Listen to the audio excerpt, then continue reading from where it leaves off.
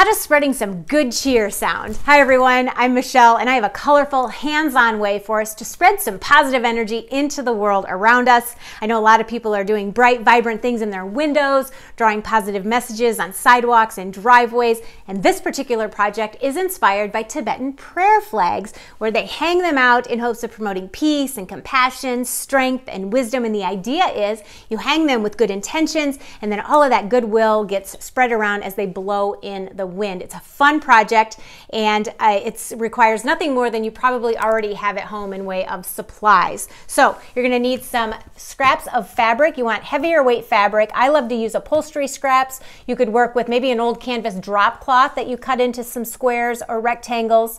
And then what you want to do, because each one of these is going to get treated as its own canvas, we need to prime them. And you can use some gesso right on there. You could have, if you have wall primer, that works as well.